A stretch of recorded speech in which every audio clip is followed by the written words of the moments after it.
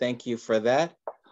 So if this is your first time joining us for our Beyond Access webinar, this week we're using Zoom webinar, you should have a dashboard. On the dashboard is a question and answer section and a chat section. We do encourage you to participate by placing your information or questions or concerns that you have in the Q&A section. This is being recorded, so we do ask folks, if you are not an interpreter, please stay off video. Our interpreters too, you may not need your video, so you can take that off because folks will be able to use the conference lines. So I will ask folks to stay off of video for this evening, and we will start to disable that for folks as well too, just not to distract from our wonderful presenters this evening. Again, my name is Andre Mitchell. Thank you for those that are joining us for this week's Beyond Access series. This is our second of 3 installations for this evening, and I don't want to waste any more time. Let me take it away. Thanks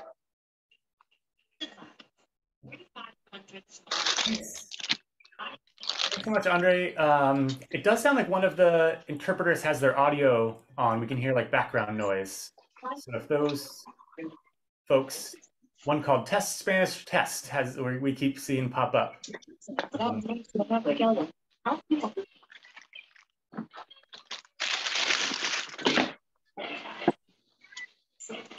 Yeah, I don't know, Andre, is that something you can mute, or if the... Yeah, let me see if I can mute all. Okay. Hold on first. Yeah, thanks.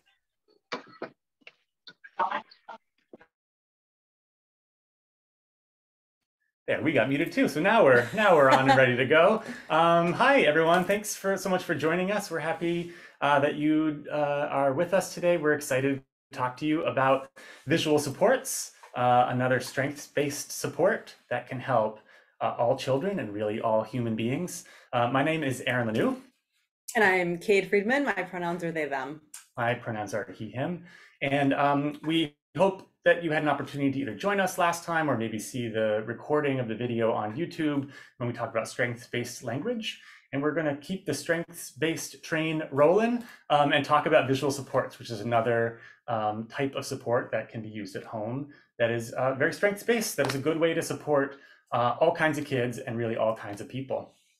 Aaron and I are also total geeks about visuals, and we spend hours and hours and hours talking about this. So we're really excited to share with you. Yeah. So let's just share what the time will look like a little bit. We want to do a little bit of context setting with you all. Our time will consist of 4 main parts. First, we'll start by talking about how to create helpful routines, visuals for times of the day that you do on a repeated basis. Second, we'll talk about clarifying directions. So using visuals to help to communicate something clearly when you're trying to give a clear direction. Third, we'll talk about how to support self-regulation. So visuals that can be used to support students in sort of regulating their bodies and minds to be in an optimal state. And fourth, we'll have a couple of videos, little instructional videos that we've made to show you how to actually make some of these yourself. We'll have one video on how to do this with digital tools and one video about how to do this analog, old-fashioned style. Our promise to you is that you will walk away from this, or maybe if you're in a chair, just sort of scoot away from this with tools and resources that you can use right away. We want this to be very practical, and as you're hearing about some of these examples, we want you to be thinking like, great, what can I make later tonight or tomorrow that might help tomorrow or this weekend go even more smoothly? And our goals are to both understand the benefits of visual support, so we know why they're so useful and powerful and whom they can help, and also for you to be able to create your own visual supports and feel comfortable doing that. And our premise, our foundation here, is that visuals are powerful. They're a go-to strategy in inclusive classrooms, and they can work in your home too.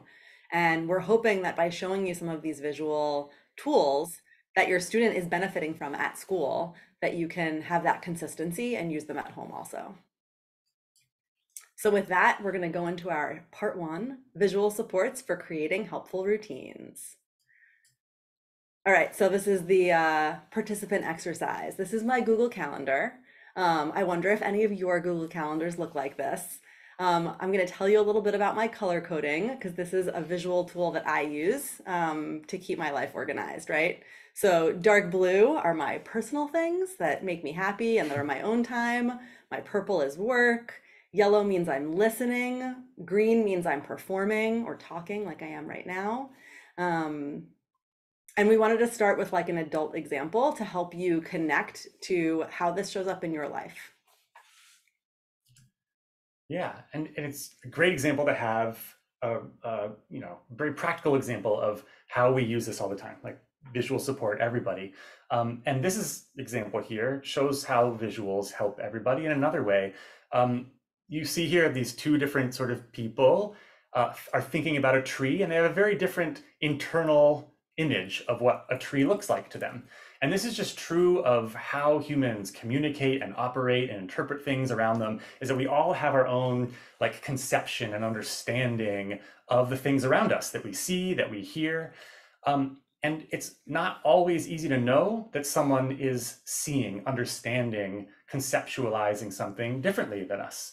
Yes, we can ask and we can talk about it, but even using words, we still might not get a full sense that someone is kind of understanding something from a slightly different perspective. Visuals help to clarify that. They help to clear up ambiguity. They help to concretize, make more concrete things that could otherwise be abstract or ambiguous or different between a couple of different people. Here's a quote that sort of takes that a step further. This is from a woman named Judy Endow, who says that using a visual schedule and other visual supports are powerful in establishing a working external organization or making sense of the world around us. Judy Endow is an autistic self-advocate. She actually started her life in an institution, has become a very well-known author and speaker and expert in the world of autism. And I really appreciate this perspective that visual support can create a working external organization. And she actually talks about how some things in her life don't feel super organized. She doesn't have an internal organization system for a lot of things, and that visuals helped create that externally for her so that she feels more safe, so that things are more predictable. So our first example that we're going to share with you about creating visuals for helpful routines is about packing up for school. We tried to think of examples that would be really relatable and that might be like, oh, I could totally use this at home. Yeah, absolutely. So here's one that we imagine might be tricky at times for some families, just getting ready to go to school. And here's an example of how to use a clear, broken down visual support that embeds some interest. That's, in this case, we imagine this child is very interested in Thomas. And it uses visual supports for each step of the process of getting ready for school. So it's very clearly broken down. We get dressed first, then we use the toilet, wash our hands, brush our teeth, then we eat breakfast. And each step has a very simple and very clear visual that matches that step. You see there's little check boxes on the side, and this is, the way you make a visual support is up to whatever will work well in your home. You can print this and have a brand new one every single day and have your child check them off as they get ready. Maybe not super easy to maintain and not the best for the environment if that's a concern of yours. You could print one and put like packing tape over it, and they could use a little dry erase marker and wipe it off every day. But the other example you see here is there's a little paper clip.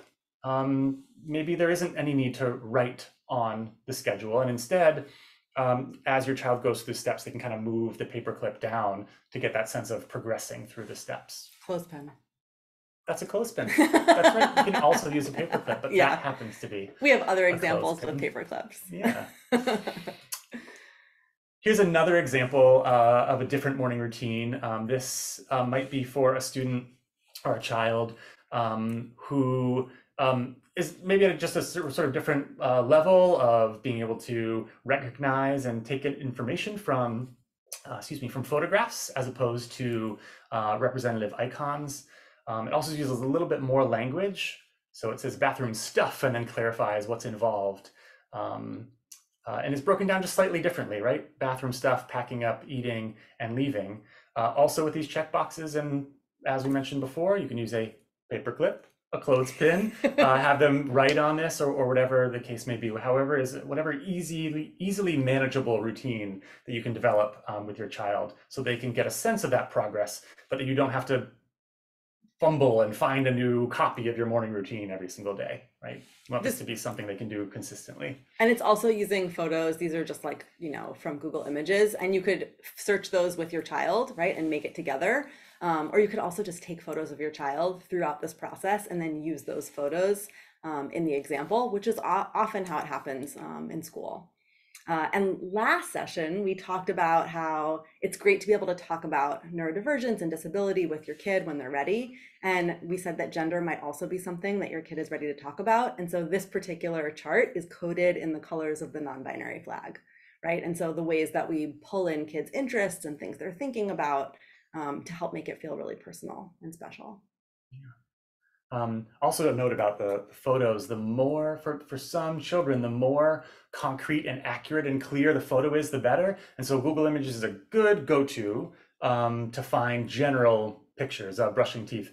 But for some children, the color of the toothbrush might be different, and that doesn't look like their toothbrush, and they might not relate to that step. And so in that case, like Kate mentioned, it's great to use accurate photos of the actual objects or of your child doing those steps, so that the images are as representative and clear and accurate as possible. And that'll just depend on your child.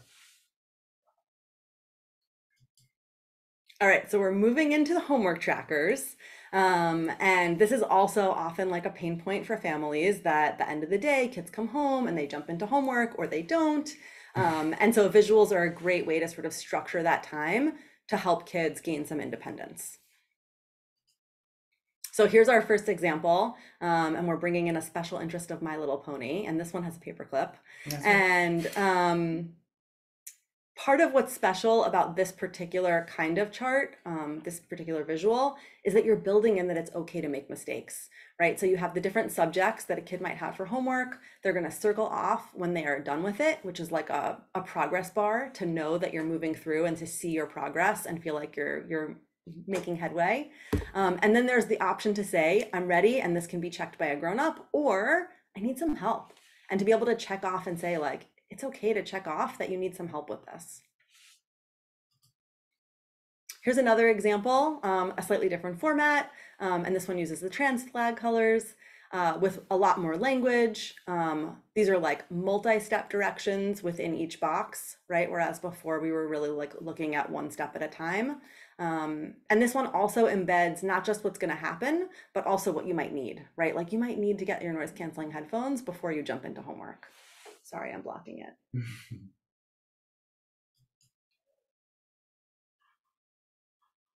Yeah. Oh yeah, okay. I'm gonna do this take one. these too, right? Yeah. Okay, so the other time, our last example for creating schedules, visuals for a routine, is when you're preparing for something new, right? Like maybe you're gonna go see a new doctor, or maybe you're about to try out a different grocery store, or maybe you're going to an amusement park, or maybe you're gonna like visit relatives you don't see often. These are also great times to sort of co-create the expectations with kids. And even if they're sitting and watching you make it and you're talking through, that can be really helpful in mentally and emotionally preparing for this new event. And so our first example is grocery shopping with dad. And you'll see later in the how-to video, this is the visual schedule that I made in my how-to video for you all. And the idea for this also is that you're going to start to increase kids' independence in dealing with these new events by having sort of like a little play-by-play that they can move through. And here's our last example, which is, visiting Nana and Pop Pop. And sort of this one's using emojis, which is also like, you can do this on your phone, right? It's super quick and easy because we all know this keyboard now, but sort of like really walks through the steps of traveling somewhere and then coming home. And particularly like with the paper clip, because you're like walking and moving and getting on the train, helps kids sort of like manage the time and know what's coming next. Do you want to talk also about the saying hello and saying goodbye emojis and why you chose those emojis? Does that have to do Oh, with options for yes. how to say hello and how to say Yes. goodbye? Thank you. Yeah. So we were thinking a lot about consent also, and lots of times when you're visiting family, there's this like embedded expectation that you're gonna like hug and kiss everyone. And we know like that doesn't feel right for some kids. And so the say hello and say goodbye has options where you could wave, fist bump, kiss, or hug. And you could choose any or all of them or none of them, right? You could just say hello.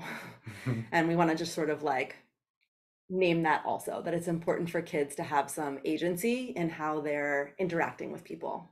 Yeah, yeah, that's a really good point, and obviously comes with maybe having some discussion with other family members. Nana and Papa might need to be Yeah. prepared, because if they just can't wait to hug their little one, that might be met with some questions. Yeah. So just to make sure that everyone is clear on those expectations, and this is something that you are having discussions about and working on and teaching with your child, it's an important component of that. But one of the sort of potential downfalls about using a visual schedule is that they have the potential to become you must, very sort of top down, like an adult is saying, here's what is going to happen, you have to follow these steps. Now, obviously, as we've been talking about, they can be an incredibly helpful organizational tool to help make things predictable and clear and concrete.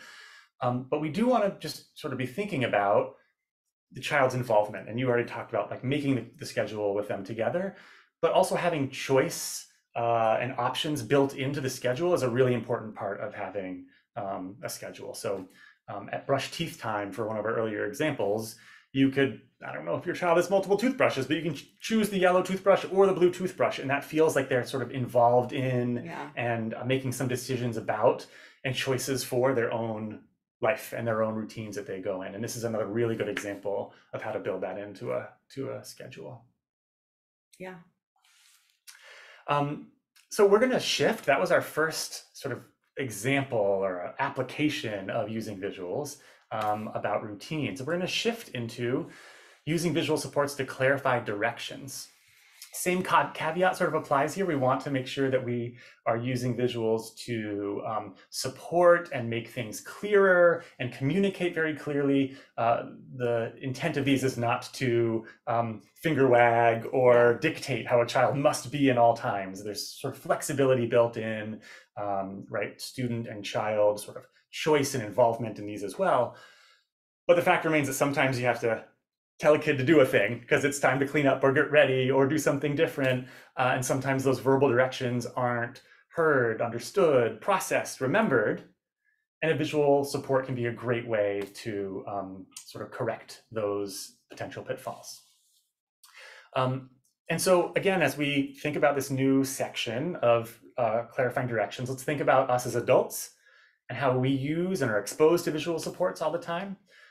You may find yourself driving, if you drive down an unfamiliar road and see a sign like this, and instantaneously, you know what that means.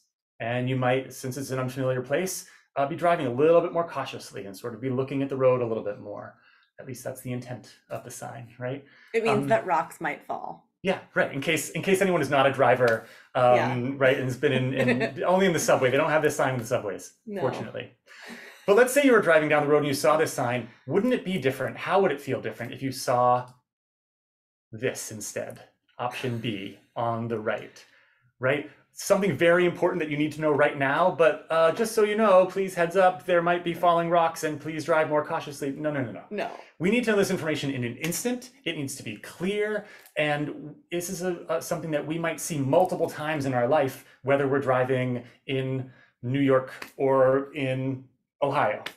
So this creation of a visual that means something very clearly and communicates something quickly, instantaneously, is incredibly powerful for us as adults, as drivers, right? And the same principle applies to creating visuals to support children. We can use visuals to communicate something that would take lots of words or lots of writing or lots of explanation that just says exactly what we intend with a picture, with an image. The reason this is so powerful and the reason this works for us as adults and children of all kinds is due to something that's called the dual coding theory.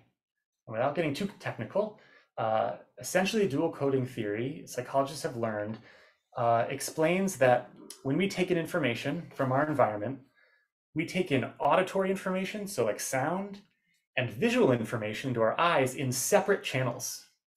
So what this actually means is visual information can support verbal information or auditory information that we're getting, rather than sort of compete or conflict or overload our brains. It actually helps to work together. And so there's a quote from a psychologist who's done a lot of work on visual design, Richard Meyer, who talks about people learning better from graphics and words together than from words alone. And so if we are giving directions, we can give that verbal direction and pair it with a visual to help ensure that it's understood, comprehended, remembered a lot better than certainly than just using words alone. Here's another quote from another autistic self-advocate who explains her own experience with this. And she says, with visuals, I can see how information connects, allowing my brain to cut down several cognitive processes that would otherwise have to be involved in the information that was delivered in a massive chunk of text or by auditory channels. And so she's reflecting the same idea that science proves to us, that visuals help to clarify and streamline information coming in that otherwise might be overloaded if we're getting too much language, either written or spoken. So let's talk about examples of what it can look like when we give directions and how we use visuals to support giving directions. The first example is a sort of simple one, but has the potential to be very powerful. It's for directions you give frequently. I can relate as a teacher, but I imagine family members listening here can relate as well, that as a teacher, there were lots of times that I just said the same thing over and over again. Like, don't forget to pick up your pencil. Don't forget to pick up your pencil. Don't forget to pick up your pencil. Always talking about the pencil. Tie your shoes. Tie your shoes. Tie your shoes. Yeah, Tie your early shoes. childhood, right? Yeah. And we find ourselves saying these things over and over and over again. It can be very powerful when you recognize that we have to give the same direction over and over again. And kids, for whatever reasons, need those reminders and that feedback to learn a new skill. And instead of feeling like we're nagging and just saying the same thing over and over again, we can use a visual to help clarify that, again, instantaneously, just like that traffic sign. So let's say you have a child who has lots of energy and they move around a lot, and there could be lots of reasons for why that is, and you want to allow that, you want to encourage that, but there are also times when, because of what's going on in your home, because you want them to try to focus on some homework, let's say, it's just important for them to kind of like regulate and slow their body down. But instead of slow down, slow down, slow down, let's get together. I said stop running. Yeah, how many times have I told you? Right? No. Instead, let's just make a simple visual. Let's say a turtle with the word slow. It's kind of calming, right? Simple visual. And we either print this out, we have it on an index card, we draw it, we have it on a Post-it note. Maybe your child helps make it and picks out what animal it would be, or draws a little funny face on the turtle. Maybe it's a magnet with it on the fridge. Yeah. And instead of feeling like you have to give that verbal reminder over and over again, it's so simple and powerful to just grab the visual and display it in front of the child. And that they've seen it before, they know exactly what it means, and without feeling like they have to process the auditory information, they get the message and they can understand what it is you're trying to communicate. Again, the context for this is, it's okay for kids to have energy too sometimes, right? But there are times when helping them regulate and slow their body down is important for their safety, for focus, whatever it might be. And so in those times when we do need to give a direction like that, using a visual like this can be very supportive. Another example is if you need to give directions on the fly, especially if it's more than just one direction, not just, oh, slow down, but you need to support your child in understanding a few things that they have to do. These on the fly examples can be a very powerful way to organize and clarify multi-step directions that don't have to take a lot of preparation. That last example we did on the computer, and it didn't take long, but you have to make it and print it.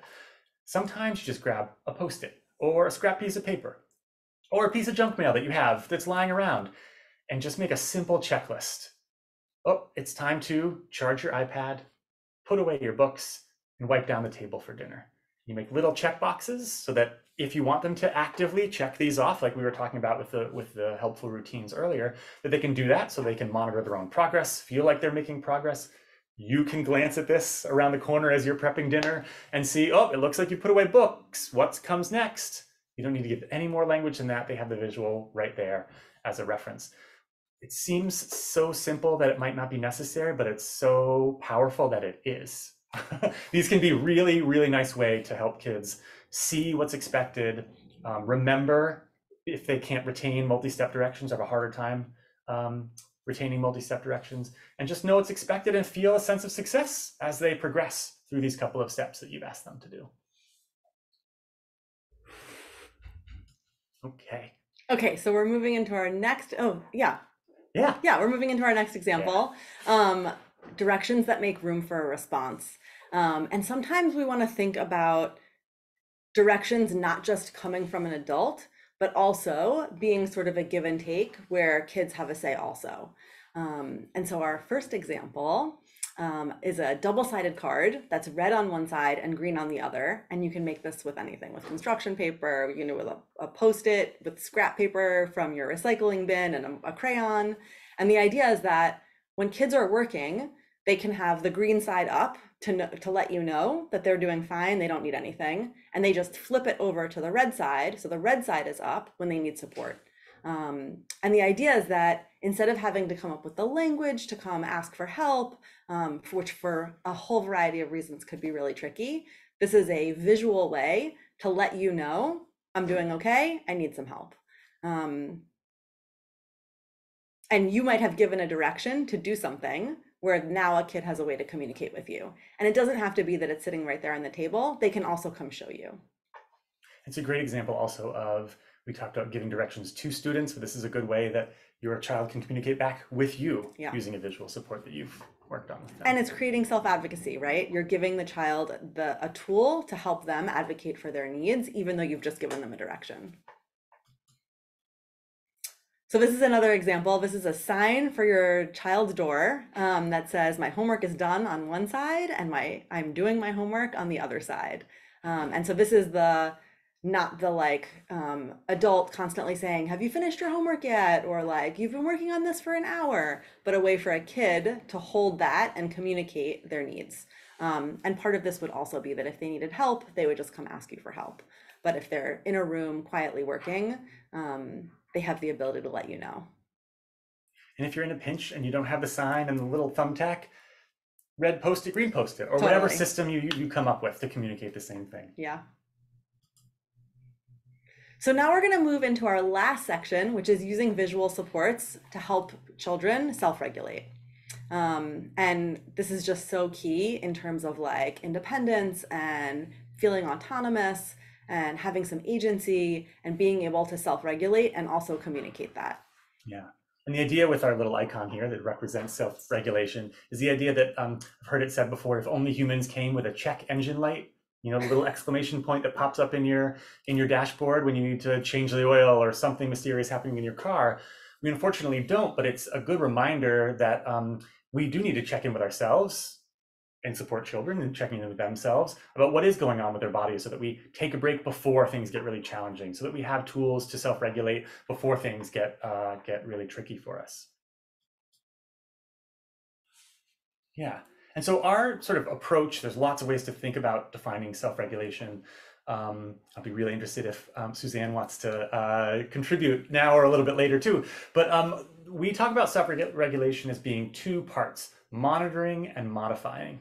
So monitoring yourself, checking in with where you're at, like that check engine light, like, am I feeling a little low energy or a little frantic, or where do I feel something in my body that makes me sort of sense that something feels a little off? It's monitoring. And modifying your thoughts and actions, having tools to get to the place you want to be so that you can get to a more optimal state. It's important to know that an optimal state isn't always calm, right? Self-regulation doesn't just mean calm down. It's important to note, as we are reminded by this great autistic artist who goes by NeuroWild on Instagram and other platforms, that regulated means that your energy matches the task. It doesn't mean calm.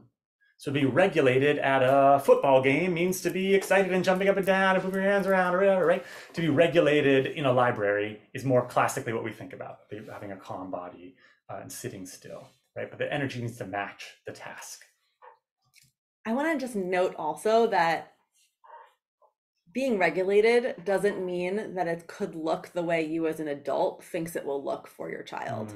And your child might say, I'm like, even though I'm doing this, I'm really calm right now, right? Like when I stim, I'm still calm. And so sometimes what people think self-regulation looks like might not actually be how it presents in a kid. And it's great to ask, like, how are you feeling right now in your body? Like, are you able to focus? Great, let's keep going, you know? Yeah. And you as family members know your children best, and that this can only come from knowing your child and communicating with your child. If your child is doing this, that might mean that they're anxious about something and you've learned that. It also just means this is how I'm able to sit still. Yeah. Right? So the same gesture to an observer could mean very different things. So again, we as adults have to self-regulate, right? This is work that we can all relate to. Some of us may, and maybe you right now, have tea in a mug sitting in front of you that has a daily affirmation on it, that being, I'm calm, I'm content. We need reminders in our environment and tools around us to help us get to that optimal state, right? We can't always just do it on our own. We need like tools and techniques to do that. Even the act of a warm beverage is self-regulating for me. It doesn't even matter what kind of mug it's in. In this case. So there are other ways that we self-regulate, and we all sort of develop our own things, whether it's been conscious or just it's developed naturally. Some people like to twirl a pen, which was me in college all of the time. I got real good at some of the tricks where you just like spin them and don't drop them. Some people just need to take a deep breath or two, and that's how they help to regulate in the moment. Other people might need to chew gum. They just need to do something with their body, and that feedback that they get from chewing gum helps them to be able to stay focused or, again, reach that optimal state. We all have different ways that we've developed to help us do what we need to do in whatever settings we're in, and we want to help support our children to be able to do the same. So here's Agostina again from The Autistic Life, and they say bringing awareness to different cognitive processing styles is so important, as it allows us to try tools that are potentially more aligned to our neurodivergent profiles and more likely to work for us, with the focus on building up our strengths rather than just working on our challenges. For visual thinkers, this means leaning into our visual spatial ability and integrating visual tools into our daily life. And we just want to keep bringing in different voices of people who are disabled and neurodivergent who really benefit from visuals. Mm-hmm. So this is our third section of examples, which is using visuals to help identify emotions. And you might recognize the characters on the next picture from Inside Out. And this is a color-coded system using the characters that kids might know to help them identify their feelings. And part of self-regulation is the first step is knowing how you feel. And sometimes you can verbalize it and sometimes you can't. And so being able to point to one of these and say which one you're feeling like, or say, you know what, I'm actually like a yellow and a blue right now, right? You can have multiple emotions at once, is really a great way to get that, the first step of self-regulation going, of like understanding and acknowledging how you feel. Here's another example that doesn't use any words. And so these are like, you know, parts of the world that you might identify with to help explain how you're feeling. We'll share the slides as we do after these. So if any of these resonate and you look helpful, don't worry if you're not able to grab a photo of your screen in time. But also another thing, just like we talked about with some of the other visual support strategies, is you may want to develop some of these with your child. And maybe you want to make a 3x3 grid of very evocative, emotional, colorful drawings that they've done, that they then come back to later and point to and say, I'm feeling this way. And that means something to them, and because they've helped to develop it, help create it. Or characters. It's really great to pull characters that have specific personality types and to be like, I'm feeling like Tigger right now, right? Or I'm feeling like Lightning McQueen right now. And to have that be like a shared language where you can point to that and your family will know what you feel. This is a mood meter from the Social Emotional Program Ruler that was developed at Yale. And there's different quadrants that equate, just like the inside out images, to different feelings. And so this is a more advanced version where you can pick adjectives along the continuum that help explain different emotions. And a simpler version, if a child maybe isn't ready quite for this like sophisticated emotional vocabulary, other versions you can find very easily on Google Images that just have the colors. They don't have any of the words. And again, it might be easier for someone to say like I'm in the red right now, rather than or just point to it. Yeah, exactly. Then have to use that emotional vocabulary. And so just like we say, bring in special interests. Aaron and I are super big fans of Drag Race. And so we brought in Latrice to say, which Latrice are you feeling like today? On a scale of Latrice, how are you feeling? And you can find these on Google also if you say on a scale of, and then put in the TV show or whatever character. Personality. Yeah, animals. There's some really great like guinea pig ones and things like that are adorable. And sometimes it's easier for a child or anyone to relate to like a sad guinea pig picture than say I am sad, or even say I'm in the blue right now, right? Like that they connect with that picture and that image, or Latrice, as the case may be, right? But again, knowing your child and knowing what it's going to connect with them, and what's meaningful to them to express how they're feeling. And when you find the one that works, this is a great thing to put on the fridge and to just have available at kid height where they can grab and then bring and show you how they're feeling. And that adults can use too, right? Like we need to all use this. It can't just be for kids. It needs to be normalized throughout the house. Yeah, modeling this would be so powerful. I don't know how many people are going to hang up the Latrice scale on their fridges, but if you do, to just be able to say like, oh, I'm such a Latrice 9 today. Oh, I had a long day and I just feel, right? To be able to say that and put that into that language, it's lighthearted. It also shows that you are using the same visual support tool that you're using to support your child. And we're going to give you a template in Google Slides that'll help you build your own. So you don't have to worry about setting up a table and doing things from scratch. You can just plug in the images and it'll automatically format it. Yeah. Okay, so our example number 2 for self-regulation is naming the size of the problem to figure out the size of the reaction. And this is a big one because we often, right, the first step is identifying your emotions.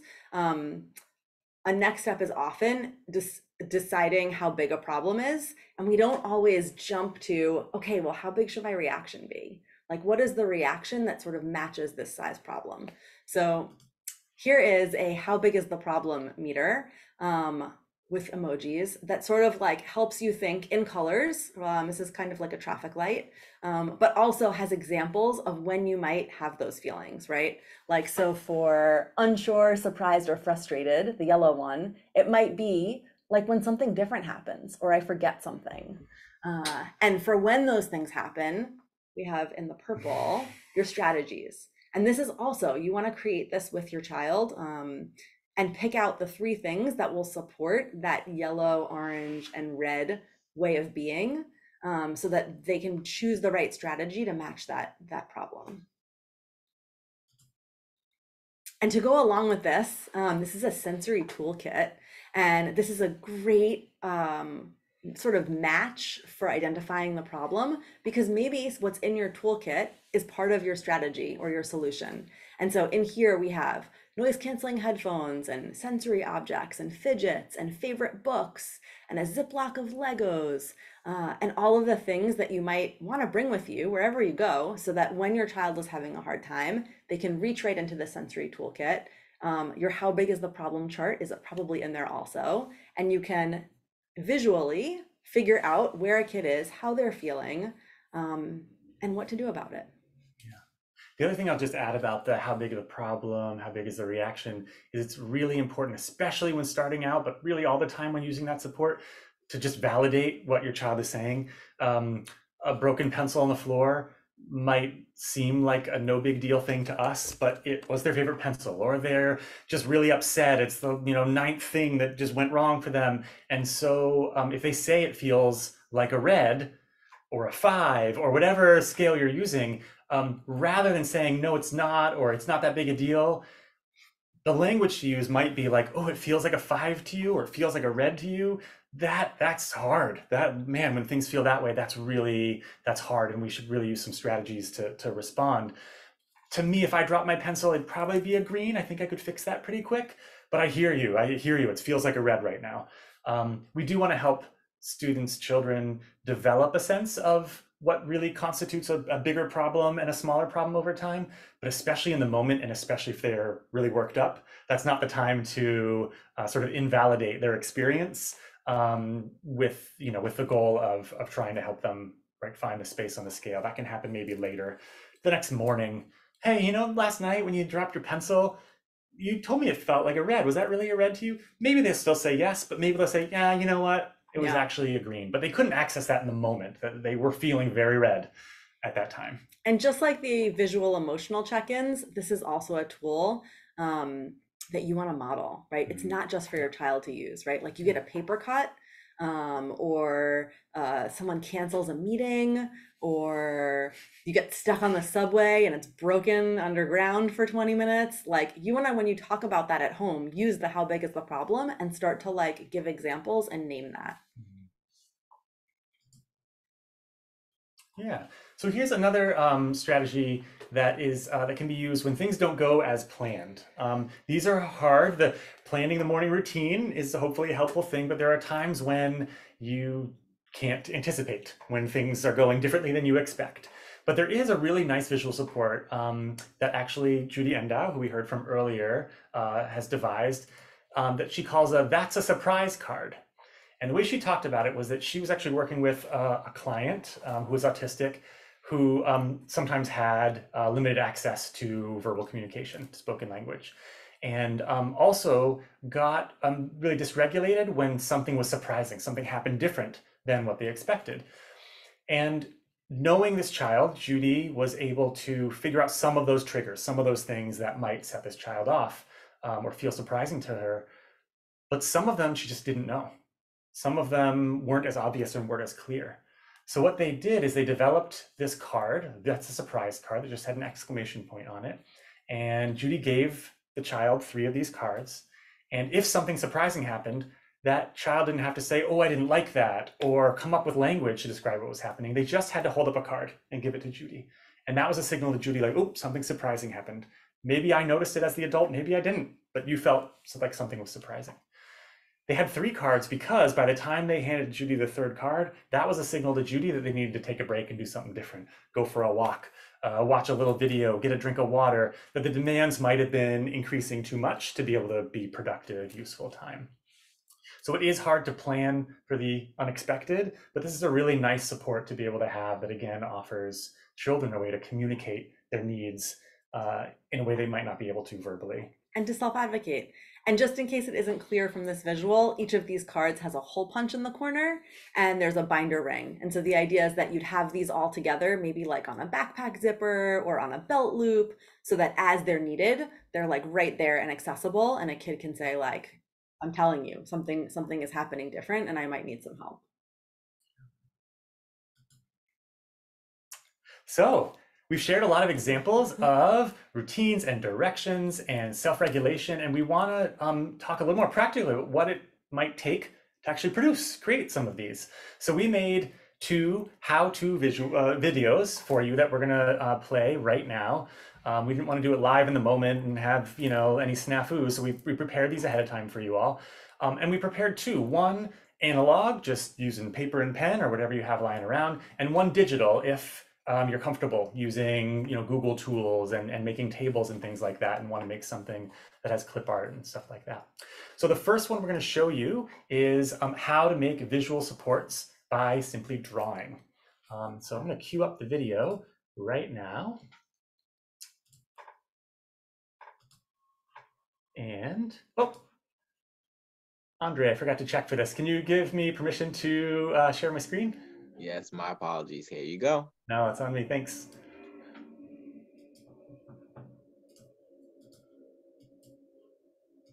Hold on. Should be good to go now. Okay, I'll check one more time. Thanks.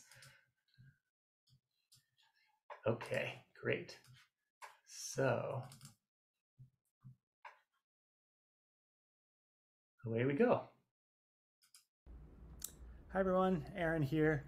I want to walk through a couple of quick ways to make visual supports for your child at home that don't require any digital tools. It's just whatever you have to write with and whatever you have to write on, that you can do either for repeating routines or just sort of on the fly when you need a visual in a pinch. One thing that's really important to know, we have to get over the hump of worrying about the artistry and art of this. It's really not about art, it's just about communicating a clear message, and just the simpler the image, the better. So we're gonna look at a couple of ways to use visual supports, both in planned and on the fly ways at home. The first one is anytime your child has something that they forget frequently, it's often helpful to have a very clear, simple visual that you put somewhere that they'll see and remember, so it can help them remember that thing that they forget. For example, let's say they forget their red homework folder when they pack up often. It just sits on their desk at home. Well, maybe it would help to just have a Post-it note with a little folder on it. It's basically just like a rectangle, a little tab thing that just says folder. And this Post-it note could then be placed on their desk or next to their backpack or even on the front door before they leave, so they see it before they leave and think, oh, right, I've got to run back and grab that from my desk and pack that up before we leave. Really simple way to make a visual reminder. Again, helpful if it's a Post-it or you kind of tape it up to the wall or something so it doesn't move or doesn't fall, for something that's commonly forgotten. Another nice way to do a planned support, in addition to just having a visual reminder, is to do a simple schedule. And a schedule can be sort of interactive if you use something like Post-its or several different pieces of paper and you put one step per Post-it. So for example, let's say for a nighttime routine, your child has to put on their PJs, and we'll just draw a quick shirt. Simpler the better. There, top and bottom, that's all we need, right? Step one is to put on their PJs. Step two is to brush their teeth. And so we'll just do a quick toothbrush like that and put the toothpaste on. Maybe it's stripy toothpaste. You don't need to get that fancy. Brush your teeth is step two. And let's say step three is that they have to choose a book for reading in bed. Oh, there. And books are like the easiest thing to draw, just like a rectangle split in half with some lines on it. That's pretty book-like, right?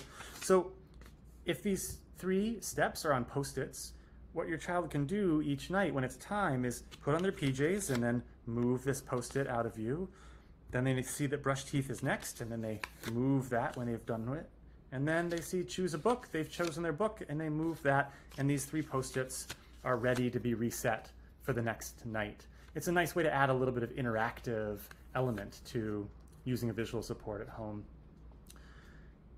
And then sometimes you just need to do things on the fly. It's not a regular routine, but just in this moment, I really need a way to communicate this or clarify this.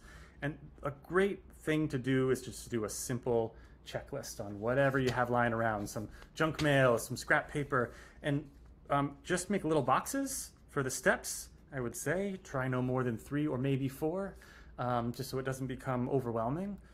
And it's helpful to start with something that's very doable. So let's say your child is playing a video game and need to get ready for dinner.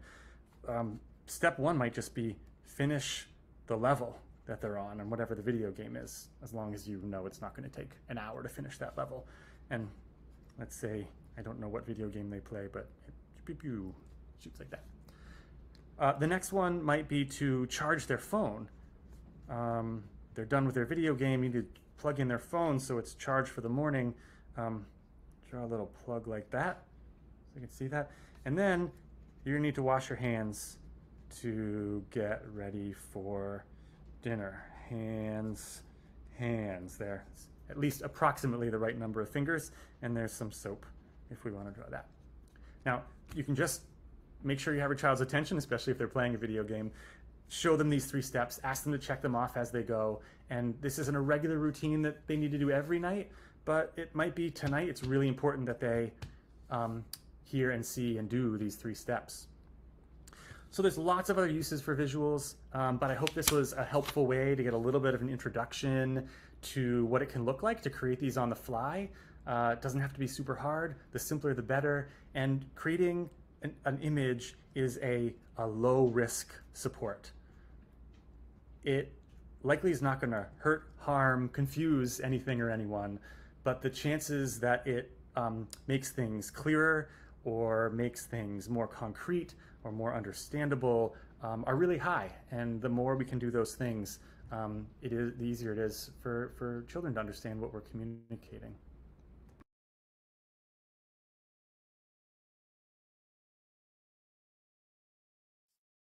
Okay, great.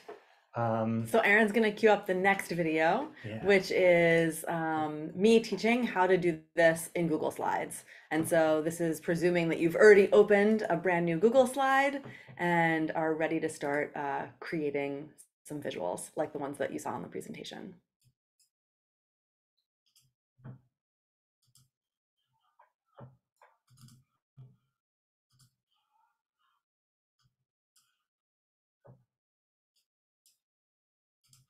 Hey, so it's me, Cade. I'm going to show you how to make a visual schedule right here in Google Slides. We're going to start. Sorry about that. Got to restart.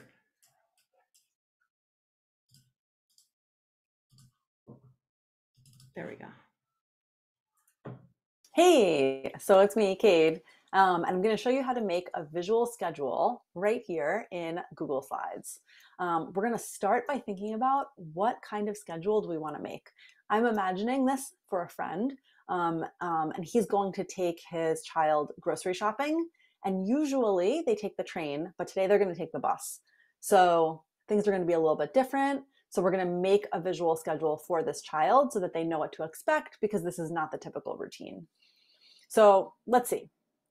In my table, we're going to have probably 5 or 6 rows for like all the different steps of going grocery shopping. So I'm going to go to Insert, Table, and I'm just going to pick 5 rows for now. Great. I'm going to use these arrows to make it a little bit bigger. And sometimes the rows become different sizes. You can just highlight them all, right-click, and distributing rows will even them out. Now, I know that, again, I'm going to want this to be a very accessible table. So I'm going to use Lex and Deca, which is an accessible font. I'm going to make the font 24, which is big. And I'm going to move myself over so that I can go here to the Justify and make everything centered in the table. And now I know also that this child is really going to want to like check things off when they happen, or maybe use a clothespin to move it down as the steps are finished. So I'm going to make this a checklist by going to the bullets and choosing a checklist. And now we're ready to go. Let's see, the first step is going to be take bus to supermarket.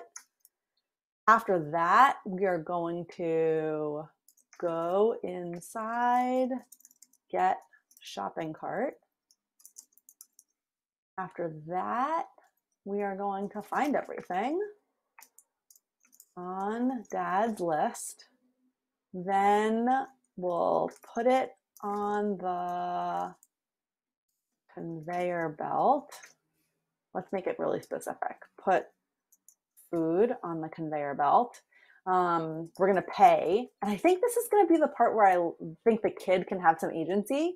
So I'm going to write, you do it, so that the child knows. And we need to go home. So I'm going to right click, insert row below, and now I can add one more. And since I really like this formatting, I'm just going to copy paste it and take bus home.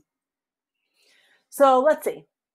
This is our schedule for grocery shopping. I have it nice and centered on the paper, almost centered. We could also add a title like grocery shopping with Dad, but for now we're just going to keep it like this. The next part to make it visual is to add images. And so I'm going to show you a few different ways to add images. One way is to go to Insert, Image, search the web. and it'll automatically give you this cute little sidebar where you can search Google Images. And I'm going to write New York City bus because that's what we're going to take. This looks like a good image. Insert. It's going to be way too big. I'm going to drag this corner down so it's nice and small. And here we go, taking the bus to the supermarket. And I'm going to line up all the images at the end. Okay, next one. Go inside to get shopping cart. Let's try that one again. Image, search the web, shopping cart. Ah, perfect. This looks like a good one. And maybe you know the exact shopping carts they have at your supermarket. Pick the one that looks the same. You can also do this by taking photos. You can also do this by figuring it out with your kid and maybe like choosing images together. But if you're doing this on the fly because there's like a change in the schedule, that's different. I'm going to show you one other way to do images. Maybe you don't want to like search for images and make this complicated. I'm just going to think in the emoji, a list be. That can be a list. Oh, that's exactly what I'm looking for. Perfect. And so I think it's good to think about maybe not the most perfect image, but something that approximates, right? It doesn't have to be perfect. For putting it on the conveyor belt, I don't think that there's an emoji for the conveyor belt. So I'm going to think about take. Oh, that's like take out. Or give. Nope, no give. How about grab? No grab. What else would be a good word to think of for putting food on a conveyor belt? How about groceries? How about apple? Here we go. So I'm going to choose the apple, copy it, paste it in. And since it's on a conveyor belt and this child is very literal, I'm going to go over here to the shapes and I'm going to choose a little rectangle, and right underneath it, I'm just going to draw a little rectangle. Done. It's on the conveyor belt, right? So the idea is that you're going to think really, really simply about whatever image could be close to what you're imagining. Okay, happy schedule making.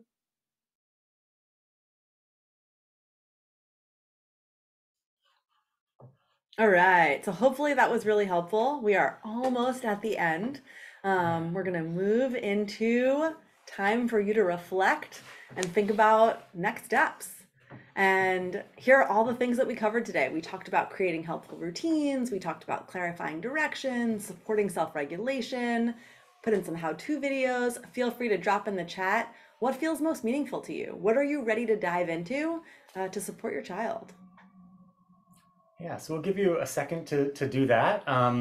You can just write 1, 2, 3, or 4 for the number. You can write a specific example of something that you really like. Kate likes to challenge us to select like an action item. Like, what do you actually feel like you're going to do next, like later tonight, if you have any time tonight, or tomorrow, or soon, or this weekend when you do have a couple of minutes to try. What feels like your next step that might be supportive for a child in your home? So we have some questions in the chat that I just want to lift up just to get some responses. I know we're at time, but hopefully folks can bear with us just a few more minutes because I want to provide some responses to some of these questions.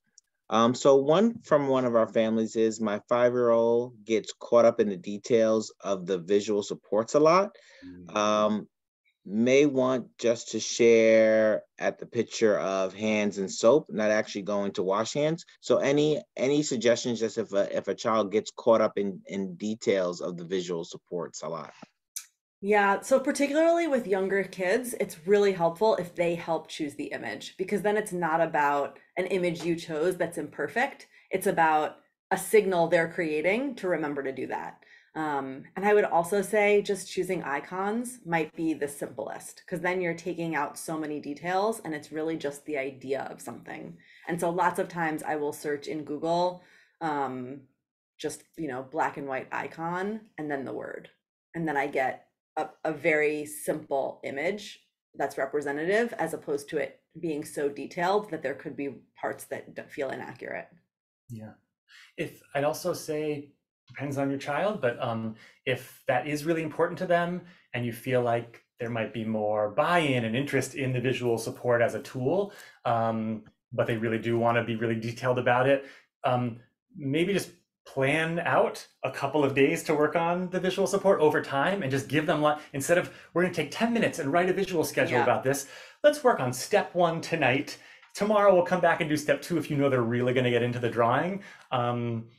Balancing how much you can kind of get away with that's like very simple versus how much they just kind of have that need to have it be to look like they want it to look like is a tricky thing that you kind of have to navigate as a parent or family member and from knowing your own child. So I guess that's the flip side of the simple. And you can also take photos of your child. And something I've also found some success with, you'd have to try it out, is using black and white images. So even if they're photos or clip art, just making them black and white sort of takes away some of the visual input and you're just focusing on what's in the image. Yeah.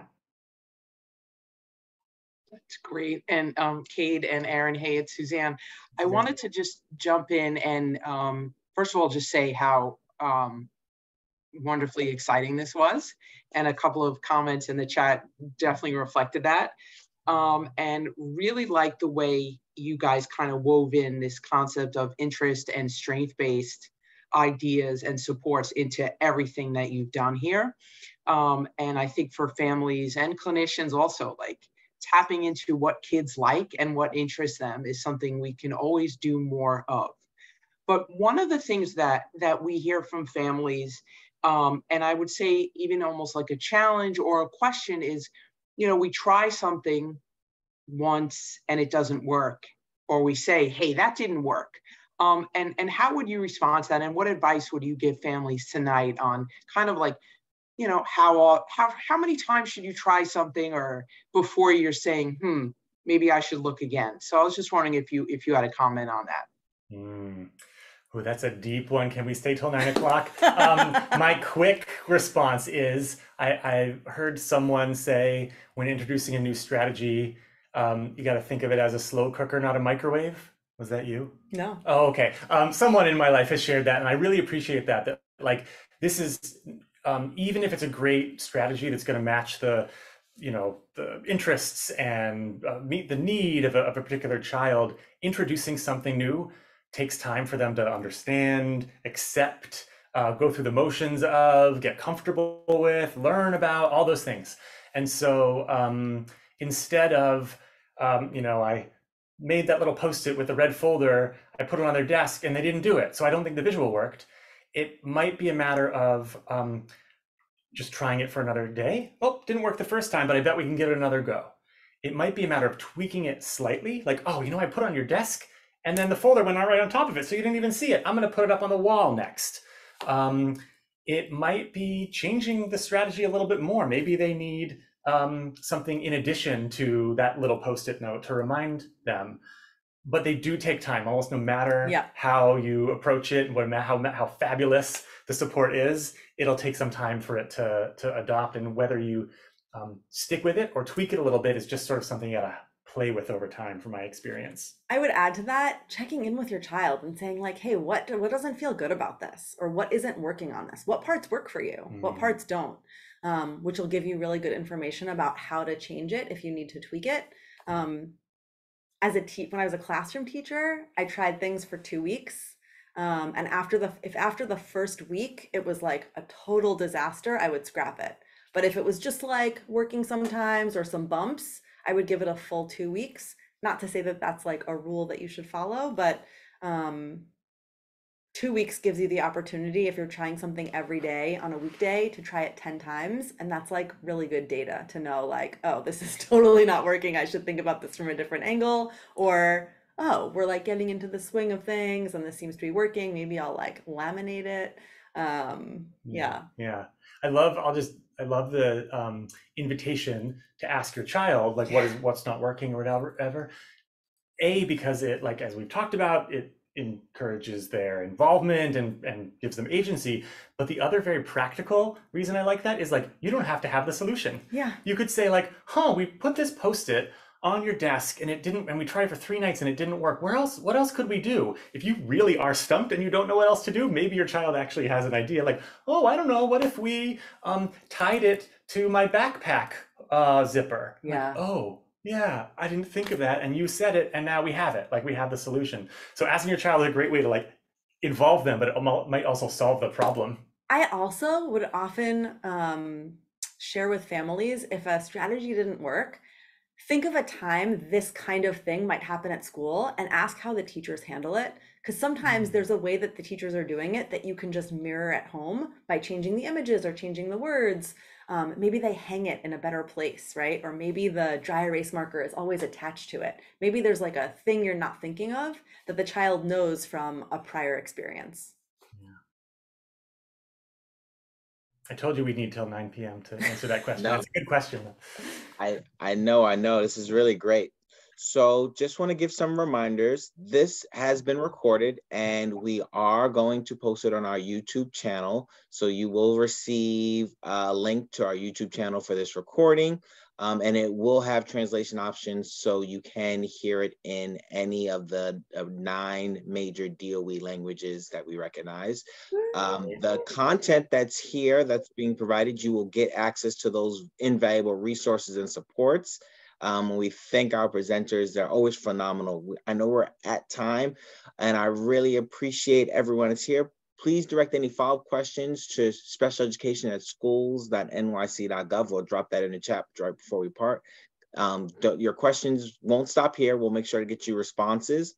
And thank you so much to our presenters. We are breaking up our 3-part series. Next week, we are having summer opportunities as our BAS session. And then our presenters will be back for the very first Tuesday in May. So we won't have them next week. So sad about that. This has been some great content, but we will be doing transitions in our last of the 3-part series, the first Tuesday in May. But look for that link and registration on our website, and we also will send that out to everyone to register in the next day or so. Anything before we part? Just a big thank you to everyone who participated and engaged. It's a tricky time of the evening to be able to take some time out and do this, and we appreciate you doing that. And also, thank you, Andre. Thank you, Suzanne. Thank you to the interpreters for making this accessible to folks. We're really appreciative of you all. We hope you at home learn something new and have some new tools in your toolkit. Absolutely. I'm taking diligent notes because I want to bring some of this into my own house. So thank you so much. All right, with no further ado, we thank you so much for joining us for our Beyond Access series. We look forward to seeing you next week and have a great evening, everyone. Bye. Bye.